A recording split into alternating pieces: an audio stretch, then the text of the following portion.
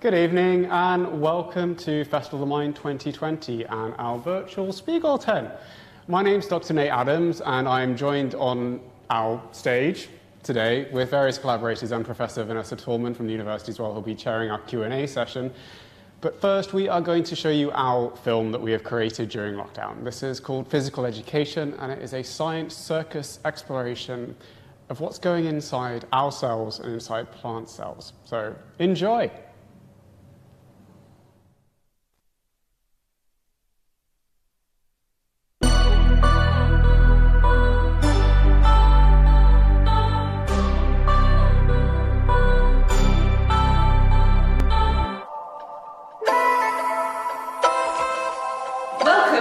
Physical education. Let me take you to an alien world beyond your imagination, where incredible things happen, invisible to you, but everywhere around you.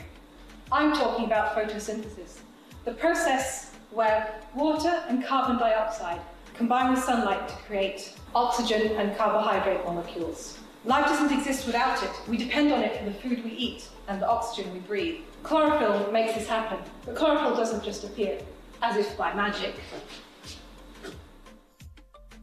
Not really. I'm going to take you on a journey into the nano world of chaotic collisions that allow a plant or algae or even a bacteria to build a molecule of chlorophyll from scratch, where what keeps our planet green and alive is powered by enzymes in a 16-step chemical process. But first, we've got to get to grips with how the planet-scale process of photosynthesis is all happening at the nanoscale in a whole different, very small dimension. We'll begin with a leaf, the basic unit of photosynthesis. We can see nature's solar panel. Give or take, this is about 10 centimeters. Let's start getting smaller. Part of it, 1 centimeter stem, is 10 million nanometers.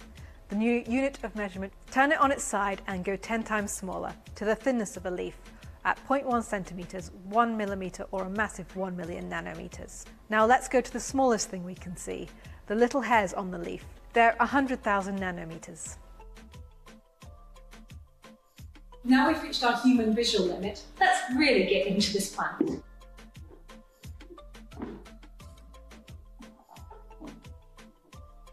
Now we're at the level we can't see without a microscope.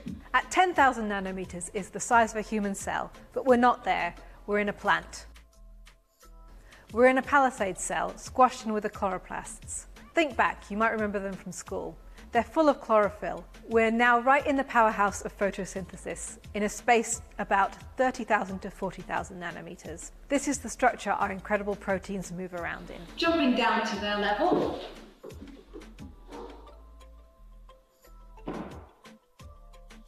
The nano world. We'll start with the viruses, who are getting all the attention nowadays. At 100 nanometers, they're the start of this exciting new dimension. But we've got to go smaller still. 10 times smaller, and we're with the proteins. We can go 10 times smaller again to a molecule, but we'll stick here with the proteins. They're the ones that matter to this story. They're the movers and motors that make photosynthesis happen. This environment is incredibly frenetic, busy with proteins squishing past each other. Fortunately here, gravity doesn't matter anymore. We're not subject to it, there is very little friction, and things move at super fast speeds. Proteins can take any shape they feel like taking, whatever gets the job done. When the job is moving molecules in the process of photosynthesis, this shape can be like a wedge, a duck, or a trowel. This world, with all its protein squishiness, doesn't just appear. It's all down to DNA. DNA. Ugh. Right, so I know DNA is important. It's the fundamental molecule of life, and it defines who you are. Modern biology places a lot of importance on that genetic code. But for me, a human being is so much more than just a genetic code. It's a combination of thoughts, feelings, emotion, urges. And from a purely technical standpoint, fats, carbohydrates, and proteins swimming about in a load of water. You're effectively a walking, talking, sentient can of soup. DNA is apparently the recipe book for a human being, but that's not quite true. In fact, it's the instruction manual to produce proteins. and it's the proteins that go on to work or acquire all those other things like carbohydrates, fats, nucleotides, amino acids, micronutrients, vitamins, minerals, everything that you need to be a human being. Now that recipe book, that DNA, it does encode, in terms of us, a sentient can of soup. But with minor changes, you could then become a fern, a fish, a flatworm, a fungi, a ferret, and so on. This is what we rather grandly call the fundamental dogma of molecular biology, where you go from DNA to this stuff called RNA, which then becomes protein. Now, for our purposes, we can ignore this bit in the middle and just talk about the whole DNA going to protein. Let me explain. A piece of that genetic code exits the nucleus, and it comes into contact with a rather large molecular machine.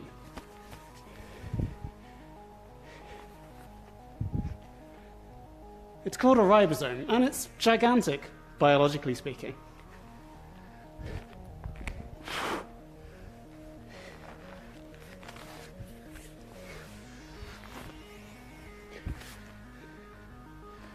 This machine latches on, and what it does is it reads that genetic code, passing along the DNA, and out the other end, spits out a bit of protein. And then, when it's done, it pops off.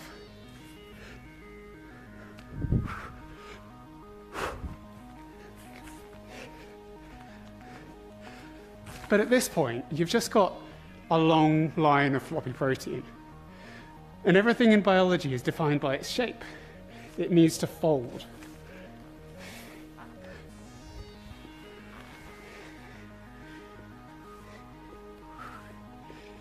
Now, there are three basic shapes in biology. There's random floppy loop, which doesn't actually have a shape. Or there's a beautiful helix, and you probably will have seen that before with DNA. Or there's a third one in proteins.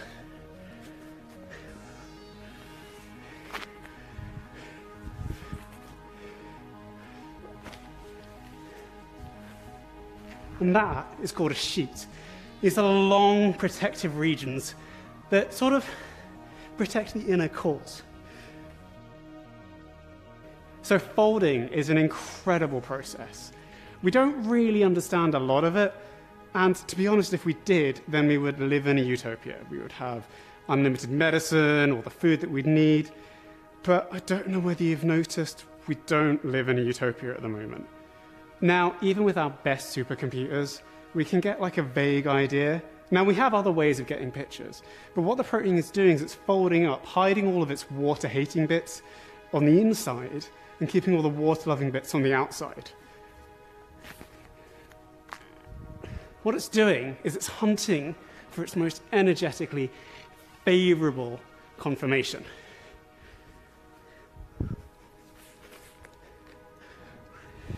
We call this falling into a thermodynamic well.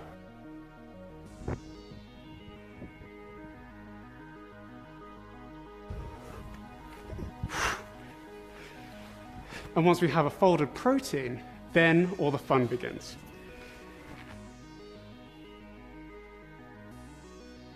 Because this is biology, everything's a little bit squishy. And so, from one single fold or shape, the protein can actually change its conformation. Depending on whether it's really acidic outside or alkaline, whether it's really salty, or whether it's near a whole load of fat. And that's because there's a lot of conformational flexibility.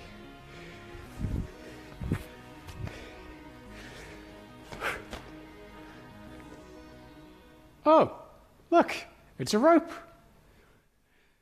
So for loads of proteins, this is where their story ends. They do something structural, they hang about in the cell, they do their thing. But there's a special type of protein that I want to talk about, because that's what I work on. Now, life if you think about it, it's just loads and loads of chemical reactions happening, thousands of them happening within your cells.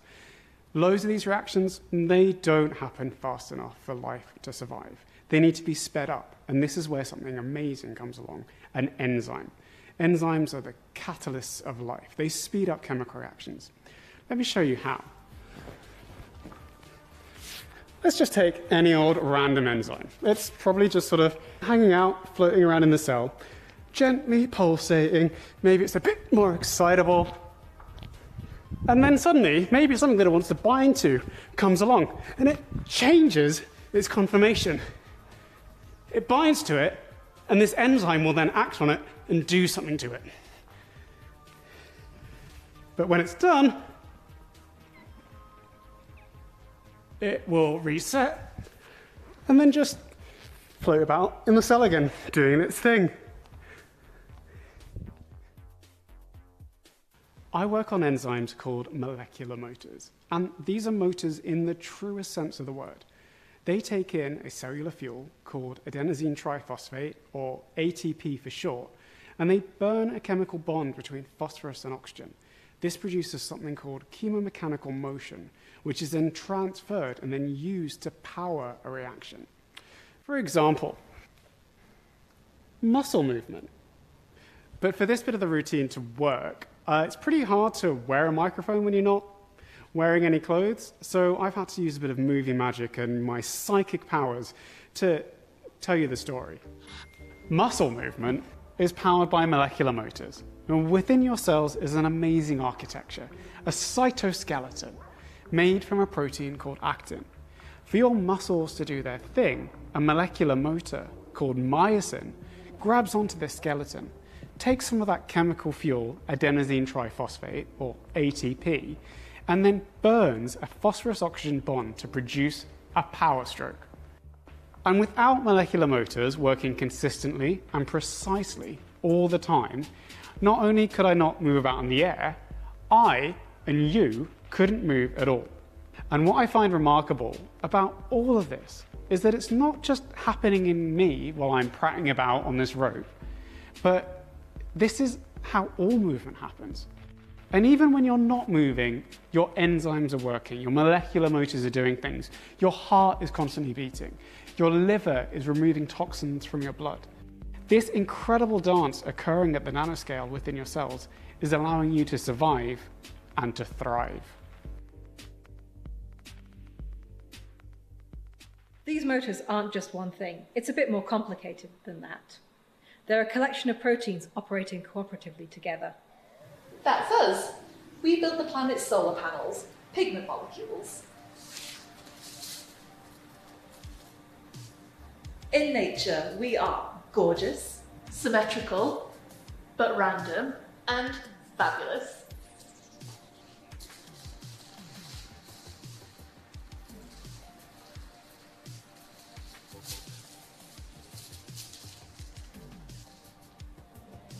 A bit like this.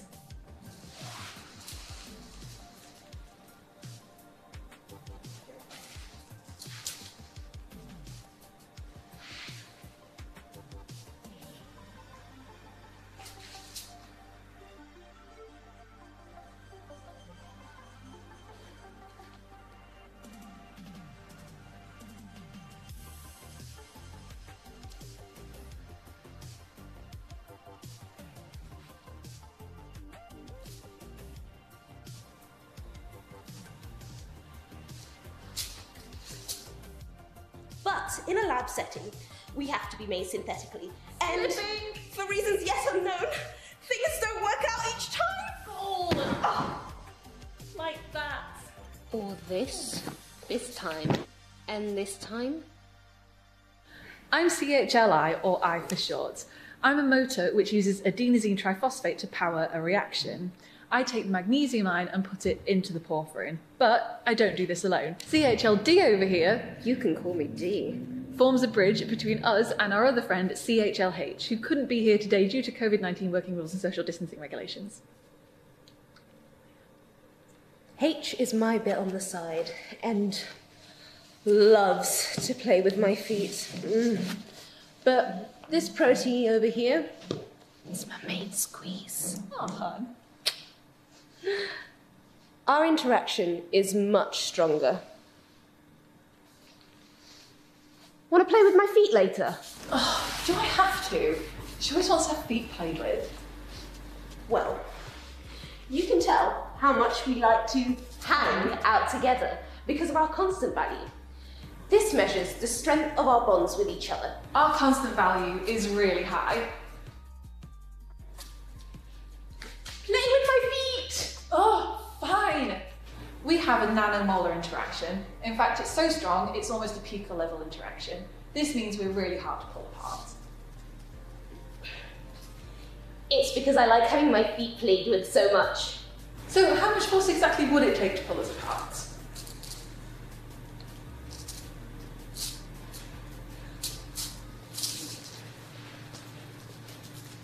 I mean, I think we're pretty strong.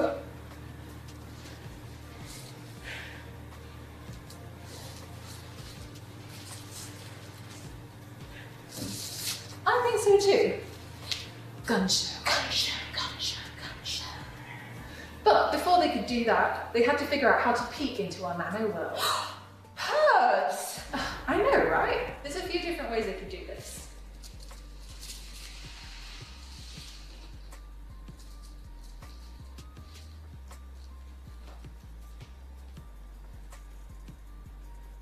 But we couldn't remember all the acronyms, so... Oh, science crew! There is ITC, DSC, MST, That's the one which I get to spray you with water. No!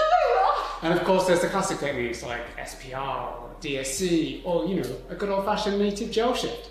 It's not that hard.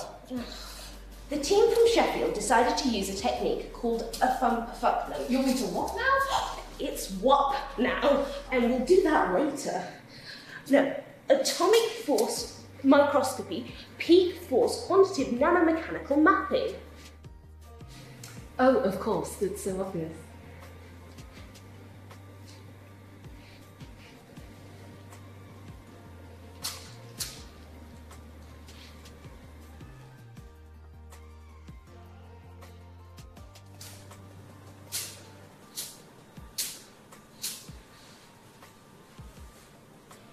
Using some mirrors, a really sensitive camera, and some lasers, they can see the movement of the lasers reflecting off you as you vibrate. Wait, they can see that? Oh yes, baby. Vibing's nothing to be ashamed of. Everyone does it.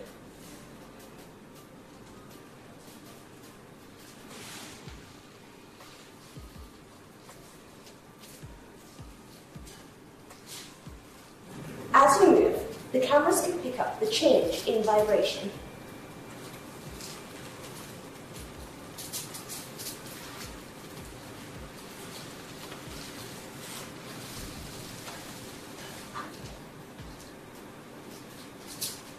Oh, could you switch those off, please?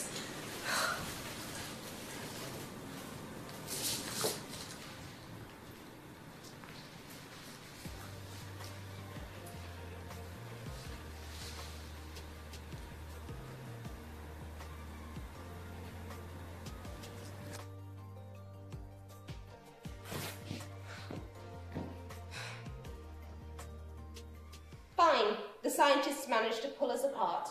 So what did they find out? How strong are we?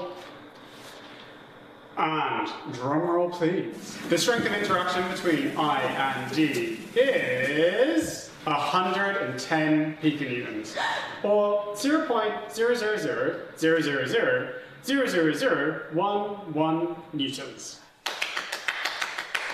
Is that good? Well, two aerialists doing doubles trapeze exert forces around 4 times their body weight, which in this case is 2,500 newtons, which is about 23 trillion times stronger than 110 piconewtons. But for two teeny tiny proteins smushed inside the cell of a plant, literally powering all life on Earth, that's pretty good. I thought as much. I mean, look at us. We're boss. Gunshot. So that chlorophyll molecule, How does it all kick off? Chlorophyll is cool. It's the basis of all life. And without it, we wouldn't have this fantastic atmosphere. Without it, our planet would be a lot more, well, tumbleweed. If you zoom right out and look at the Earth from space,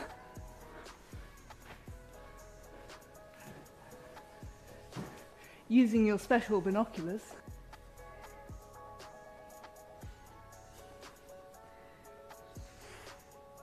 it's blue, yes, but it's also really, really green. As green as a pea on a plate. And all that green is chlorophyll. Now, chlorophyll wasn't just kicking around waiting to become the basis of all life. Chlorophyll has to be made in a complex series of chemical reactions called the chlorophyll biosynthetic pathway. Every chemical reaction along the chlorophyll biosynthetic pathway has an enzyme to assist it. Now I think of this as a bit like how gravity helps us aerialists do what we do. Stay with me here. If I take the raw ingredients of this rope and my extremely muscular body, and I put them together in this combination, then add a little gravity enzyme, this is what happens.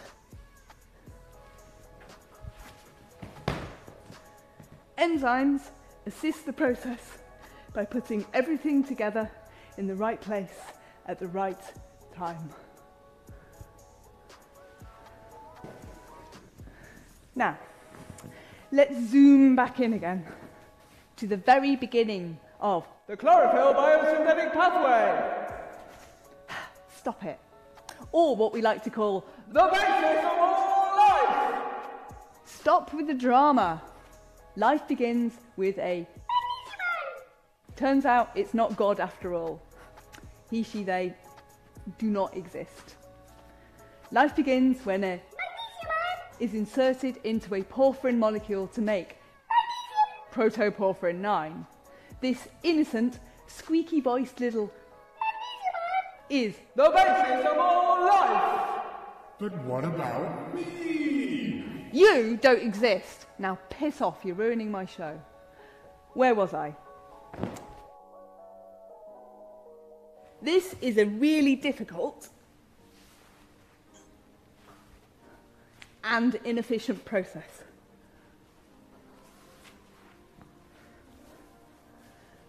And nature only worked out how to do this once.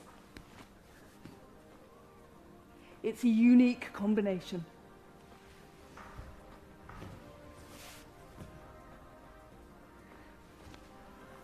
Before chlorophyll, life happened in a reducing atmosphere. But with photosynthesis, oxygen suddenly filled the air, killing everything off dead in the first great extinction event.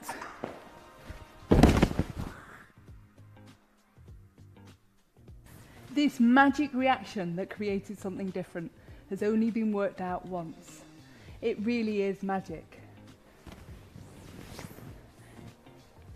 Now, once the magnesium ion is inside the porphyrin molecule, it has to be held very, very carefully to prevent it absorbing light and producing radical oxygen, which we all know from our beauty products is really bad.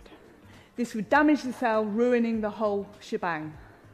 It also has to go on to make chlorophyll. There's no going back. And just like how without gravity that last aerial trick wouldn't have happened, without an enzyme, this chemical reaction wouldn't happen. The enzyme involved is magnesium chelatase. Stop it. Magnesium from the metal it works with, chelatase from the Greek to capture. The enzyme helps the porphyrin capture the magnesium. Now, not much was previously known about magnesium chelatase, although it had been studied a lot. Particularly, we didn't know where the porphyrin bound inside the enzyme or how the magnesium ion got there. So it was time for some structure function analysis. It's really juicy, that, isn't it? It really rolls around your tongue. The joy of structure function analysis. In biology, everything is based on shape. If you can see the structure, you can work out what it does. Just like an aerial. If you can see the wrap that I'm doing,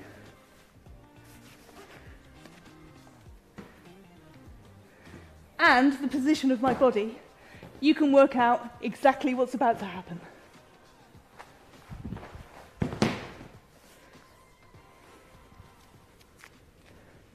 Images were gained of magnesium chelatase. We could see its structure, but we still couldn't see where the porphyrin bound inside it. A different approach was needed. It was time for a bit of virtual reality. Computational docking was used. Now, I don't really know what that is. Apparently, you give the computer your enzyme structure and its cargo, which is porphyrin, and you ask it where it sits inside of it. While the computer did that, I went off and had a good time on my rope. Whee! Whee! The computer came back with an answer, which then needed testing. We used genetic modifications to test our theories and rack up loads of experiments, introducing mutations to test the theory.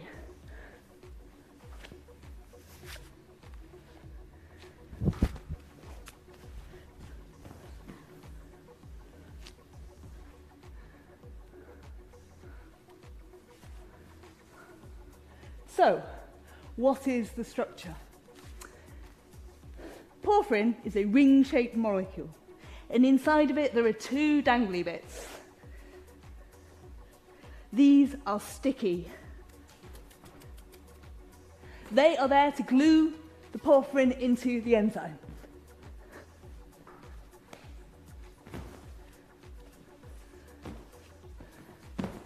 Once it's in place, there are two bits that point from the outside world all the way into the centre of the porphyrin ring.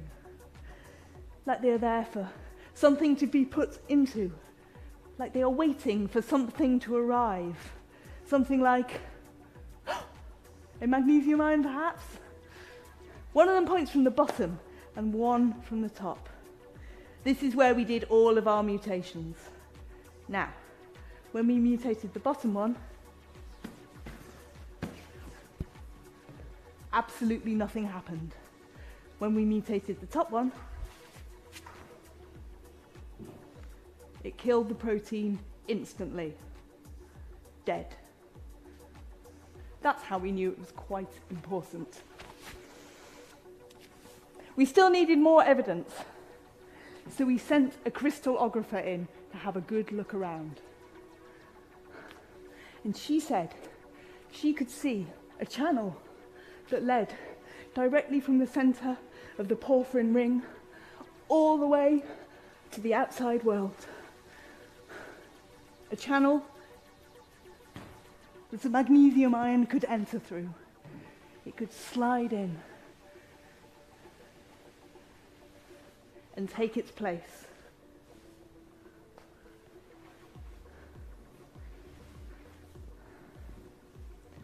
So, bearing in mind that even in science there are no absolute truths, this is what we now think happens in the dance of porphyrin and magnesium.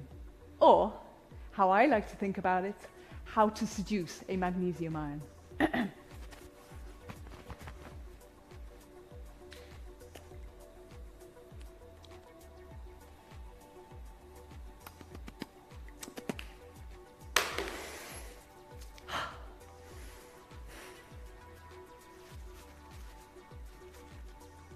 The enzyme is floating around in the cell.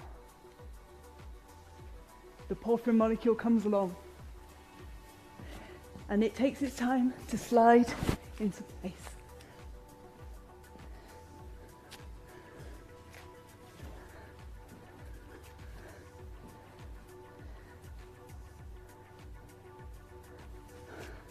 Once it's there, the magnesium ion approaches. Come on. Come on. In order for the magnesium ion to get into the cell, the enzyme burns a load of cellular energy. Basically, having a big extravagant party with some of its friends to allow the magnesium ion to slide into place.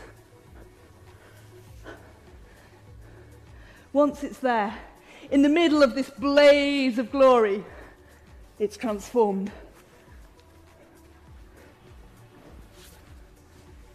And magnesium protoporphyrin 9 is released.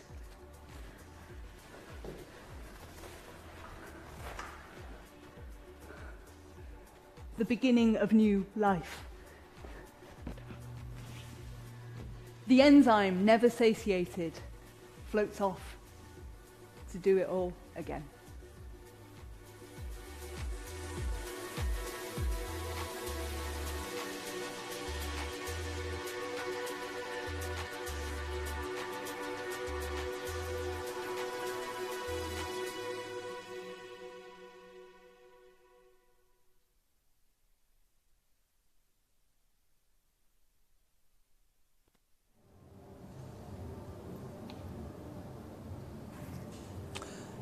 And thank you for joining us for a panel discussion about that quite remarkable film that we've just seen. I'm joined today with me from the virtual Spiegel tent. I am Professor Vanessa Tolman, the director of the festival, and of interest for this discussion, a circus historian. And I have to say, I haven't seen never seen quite such a remarkable collaboration between science and circus. So I'm going to start the discussion by introducing you to the collaboration and the science and the artistry and the performers in this project. So first of all, can I pass over to my colleague, Dr. Nate Adams from the University of Sheffield. Hi, so my name's Dr. Nate Adams. I still am a practicing scientist, just about. I work in the lab in molecular biology and biotechnology, and my research focuses on the early stages of chlorophyll biosynthesis. So that's the story that Claire and Rebecca and Jess were telling in the story. But we also thought that it would be useful to have other introductory pieces in there. So that's why I did my little bit talking about the fundamental dogma, and then we also had Samara doing the scales of photosynthesis. And also joining us, we've got other people on this panel. So I've got Claire to my right. Should we go with Claire first? Hi, I'm Claire. I'm an aerialst, rigger, circus theatre performer based in Sheffield. We'll go for Rebecca. Hi. Hi, I'm Rebecca. I'm also an aerialist theatre maker based in Sheffield. Circus artist once upon a time, maybe, still. And it's been a wonderful pleasure to collaborate with you on a science project, which has been very strange because, storytelling usually hasn't been so real up until this point, so it's been great. And of course, I think it's really important to note that this was originally supposed to be a live event, a cabaret with lots of people and drinking and frivolity, but then the pandemic happened, so we had to bring in a filmmaker. So I'm really pleased to introduce our filmmaker who did everything, edited, filmed, worked it out in terms of how do we actually film this in a socially distanced way with one person on camera. It's Michalina Kubiak. Hi, I'm Michalina Kubiak. I'm a Sheffield-based filmmaker, and Nate approached me about the project, and I immediately was interested because circus and science, filming on ladders, couldn't resist. So it's been really great to be part of the project and bring it to Festival of the Mind. Great. Well, we've got some really great questions from the audience. So I'm going to start with two aspects really about the science, because as much as we love circus, we have to start looking at the research behind this. And so the first question really for you, Nate, is How did you decide which science topics to cover with your circus show? Quite easily. They're my two favourite papers that I've written. I think that's how it worked out. So the work that Jess and Rebecca covered, that was where I got to invent the acronym AFUMPAFUCNUM. You know, that's my favourite long one, because scientists do love a good long acronym. But it was also really fundamental as it showed a whole new way of analysing how two proteins could interact at the nano level. Normally, when we look at a protein interaction, it's like taking a picture of thousands and thousands of molecules and averaging out, you know, the bell curves. But this time we were actually looking at individual molecules, individual proteins interacting with each other. And it took a lot of time, effort, and skill with both myself and my colleagues to do this work, and it told us some really fundamentally new things about the area. And then the second story was the one that Claire told, which has been accepted for publication. We were hoping it was going to be out by this point, but it takes a while. And that is the last 5 years of my life and the postdoc that I've been doing recently. So yeah, that's what I asked them if they wanted to do, and they said yes. So. Very good. Claire, Becca, it would be interesting to know, can you tell us more about how the acts evolved? Did you actually choreograph the act yourself, or was it something that you worked with Nate on? What was the kind of evolution of the actual act or routine? I can start with that one. So we originally got some videos from Nate where Nate dumbed down the science to normal people level. And then when we still didn't understand, we had some more meetings with Nate where he tried to explain it with as many different metaphors as he could possibly find. And you know, we went back to the original videos, tried to find some things that we could focus on. So for Jess and I, we were focusing on the interaction. So it's all about trying to find out the force between these two proteins and how much energy they can create. And I'm still okay. Yes, I'm still doing the science right. Yes.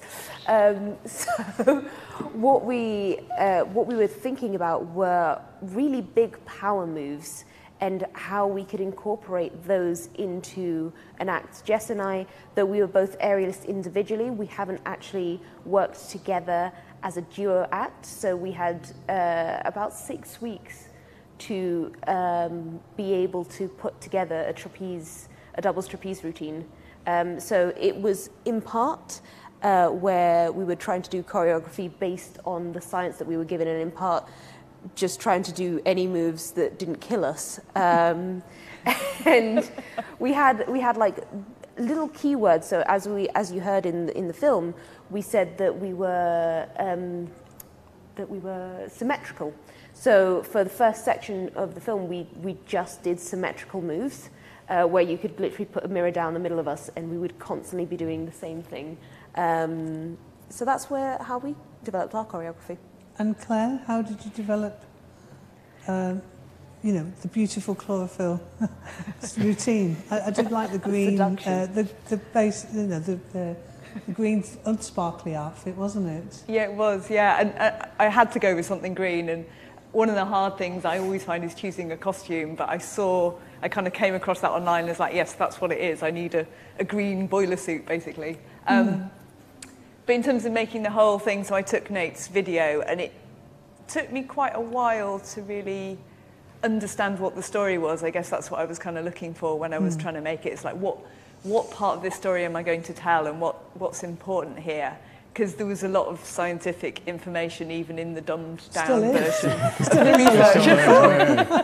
Yeah, which was quite challenging. And I guess when I make pieces of aerial with text, I'm normally just improvising around a subject, and I kind of was with this, but there were facts that I had to get in there. So I kind of did a combination of me riffing around the subject and drilling what the facts were, and then trying to find bits of action that would fit with those, bits of information and with that story, and find how I could physically tell that story. Nate was very hands-off with the whole thing, I have to say. Yeah, I think that's what I've learned through all of this, especially with mentorship from Vanessa and everyone, is just let the creators do their thing and they'll produce something amazing. And they totally did. So. We do get a flash of your physical education skills as well, Nate, in the film, don't we? That's because I'm a massive lovey. So one question we've got here is, what is easier, biochemistry or aerial? Good question. Well, I don't know. It's difficult because I find biochemistry. I love my job and I love my work that I do in the lab, but it's taken a lot of practice and constant drilling, just like anything physical, to become green-fingered, as we say, able to do the experiments pretty easily.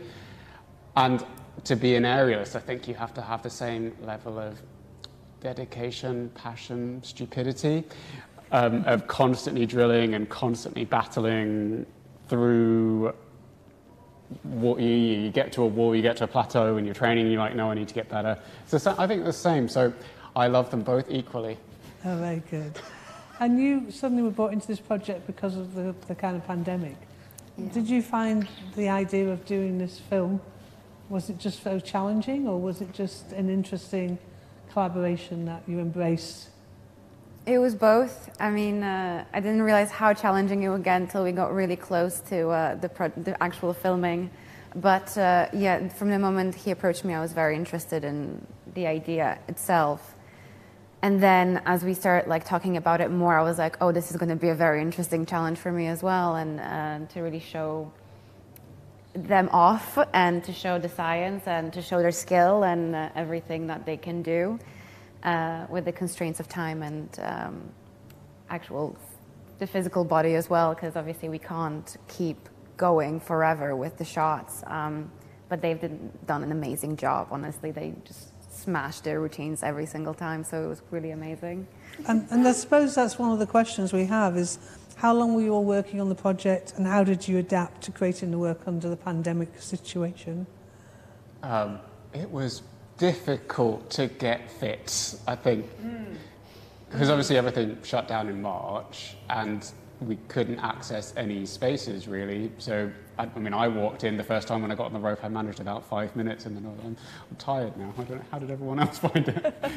It was funny though, and I feel like this always happens to me, that I feel like I'm not fit enough and I'm not ready, and then when it comes to the day, suddenly I can do it, and that's partly adrenaline, isn't it? But yeah, thank God for adrenaline. Yeah, but I think I also felt really out of the zone of performing because I hadn't performed at all this year, and that felt really challenging. I was really, really nervous, whereas if you're on and off stages all the time, you lose a little bit of those nerves, so that was a challenge. But that was also an interesting, Zooming and doing exercises in my bedroom is fine if you don't stay healthy, but you're performers, your physical, the physicality of circus is so intense. Yeah. So how did you all manage to kind of keep that level of fitness over the lockdown? We didn't. We didn't? We don't look it. You look amazing. No, absolutely didn't, because there wasn't, as much as you can do classes online, which I'm still doing, I think it's very, very difficult. Jess, who can't be here because of social distancing rules, is currently starting her master's in sports psychology, and she talks very eloquently about the idea of having an identity that's intertwined with circus, and how one informs the other quite severely. So without any reason to go and train, you had to motivate yourself, and if you didn't really want to, you'd just be like, yeah, I'll train tomorrow. And honestly, there was a lot of sourdough in the house. There was a lot of baking in the house. Like, so much cake. We are, as much as we are circus performers, we are also humans. So we went through the same pandemic. So none of us were quite the fitness levels that we were.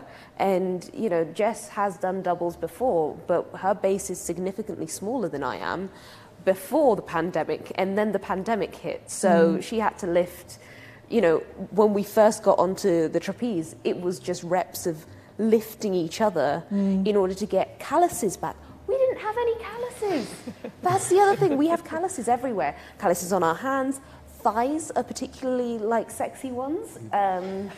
And did you see the back of my knees in the film? You can see how bad they are, because I didn't have time to form the calluses I wanted to form. Well, I think you actually sent me a text saying that you were bleeding, and I had no sympathy, did I? I had no sympathy at all. So, and you filmed in Victoria Works? Is that, it does look quite beautiful where the filming was taking place. Is that where it was? Yes. Yeah. And so, what prompted the idea from the film, other than the fact that you obviously have a desire to run off to the circus, mate, you know?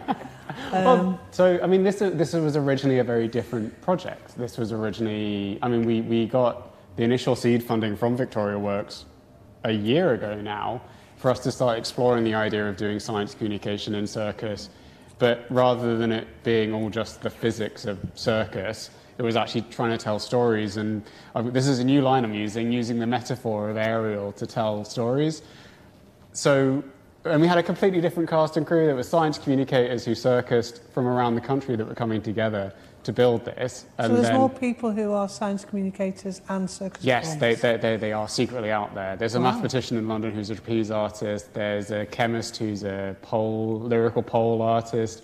Emily Sparks, who should be watching this hopefully, she was originally very much part of the project. She's trapeze and rope and everything, and she's a chemist. So there are scientists that do this, and this is what we were creating. And then it all changed, and I remember emailing the festival going, well, this is all a bit interesting, isn't it? And so I got everyone else on a Zoom call. So I was like, well, let's pivot. Let's use that word pivot, and let's pivot to something different. Let's make a film, and let's use people from Sheffield, because everyone was hurting by not having gigs and not performing and not having something to train for, as Rebecca said. So that's what I said. And I called it the Lockdown Passion Project. And then maybe you want to talk about that? Like, were you happy with that pivot? Yeah, I mean, yeah, definitely. So Nate had talked to me about being a rigger for the project when it was originally going to be a live performance. And then when he got in touch and said, well, we're not doing it like that, we're going to make a film.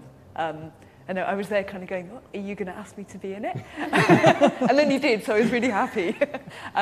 Yeah, and it was great. And it was really, really lovely to have something unusual and interesting to work on in such a strange time, you know. And it felt like a good challenge, like a big challenge, but a good one. So, yeah. Yeah. Well, I think the challenge, I mean, the other question, I think this must be from a physicist.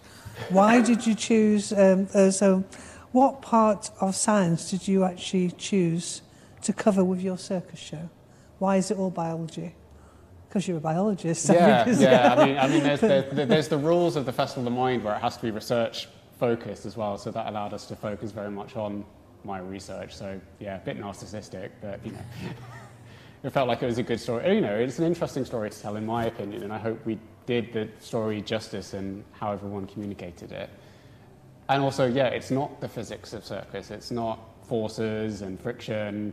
It's telling stories in a different way, as opposed to just showing the equipment off and what you can do with the equipment, because I think we've all done similar and stuff. so is that why you chose circus, because you thought it gave you the breadth or the possibility, or was it just that you knew lots of science communicators who were circus performers? Well, people had, so that all comes from having done this originally at Cheltenham Science Festival, where I originally performed a silks act, and people in the science communication sector went, you need to do this more, you need to do this bigger, you need to do this in a different way, and it is a really good thing. So I gave it a try. But there are important questions that you kind of ask in the film, and did the performers feel that they learned far more about the kind of importance of biology and the kind of process of life, or were you just kind of compelled to translate this very difficult science into something that was...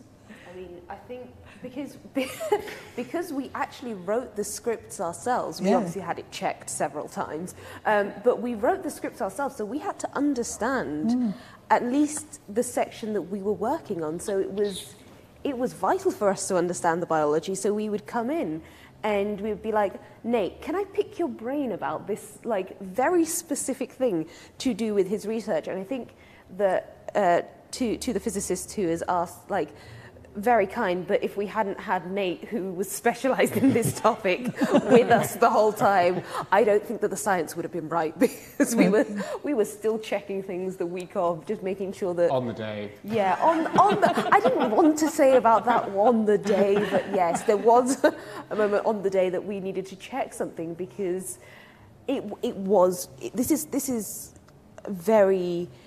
this is huge research, and it's groundbreaking research. So for us there isn't a YouTube video to dumb it down from the dumbed down version that you already sent us.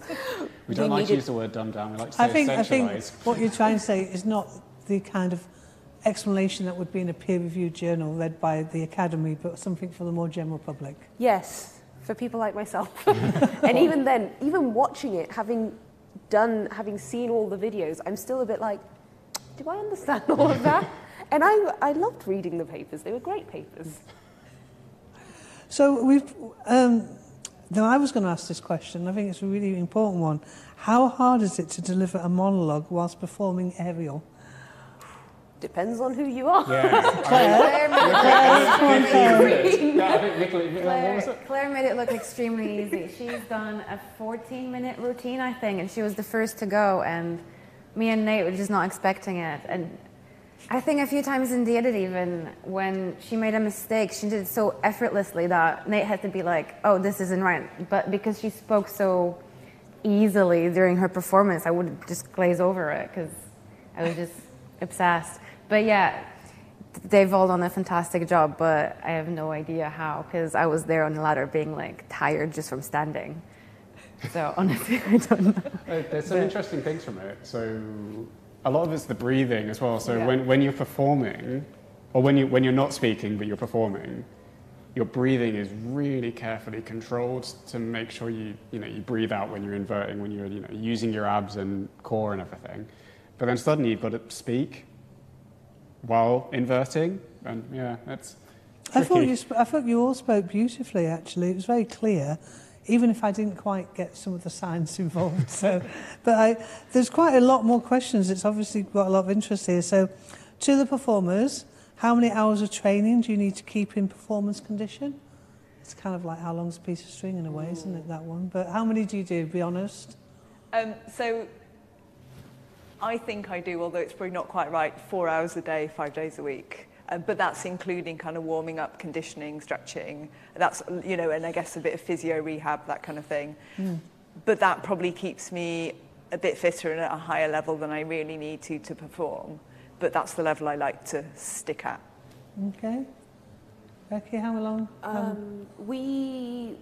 So Jess and I were training 4 days a week for 3 hours per day, plus we do cardio twice a week, so going on runs and do extra fitness outside of that. So we were doing 12 hours of aerial per week, but we would do supplementary things to help us keep fit. For us, we were trying to build up calluses and build up pain tolerance. So actually in reference to how do you breathe at the same time as doing aerial, for us, we had to breathe whilst bracing the pain. So I know when I said a fum-fum-num, I was purely in pain and trying to get through the word without screaming.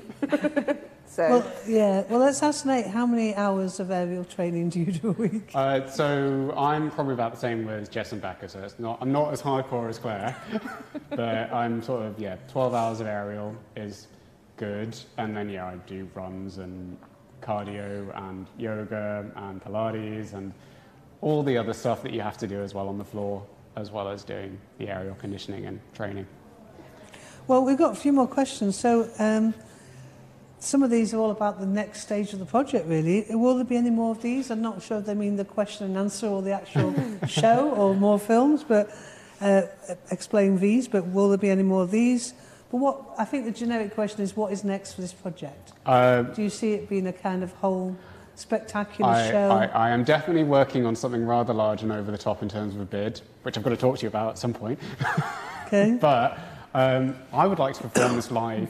I don't know about you. Definitely, yeah. And Absolutely. Would you like to tour, perform it? We should ask this person if they want to book you. Please. And how do you see its development? How do you see it developing? I suppose what they're saying is it going to be like COVID-19? There's going to be do you really want to go and see a show about that? No. I don't want to tell. Well, other scientists who might be in that area can tell us like a story about COVID-19, but not me. Is there something else about the film and the collaboration that you want to kind of talk about or just kind of explain that I mean, out of the difficulties came something quite beautiful and interesting. So was that kind of a surprise? I mean, Claire, you were a rigger, and now you're the kind of main character in the story in terms of the monologue. Becky, were you surprised to be asked, or was you thinking this is an oddball one? Yeah. I think that Nate did a brilliant job of changing what he was given to adapt to the times.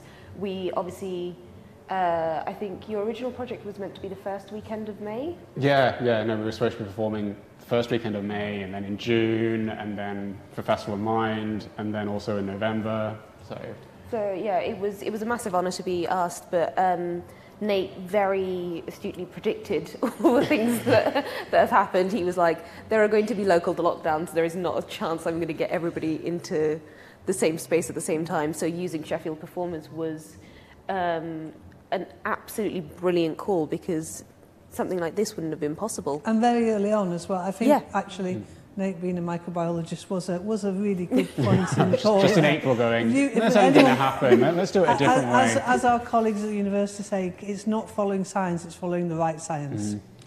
Yeah, I mean, also, so for me, I'm incredibly proud of what we achieved, considering the situation. I'm also really proud of working with everyone and what we did, because I've always dreamed of working with you all. I'm not an aerial performer. This is like.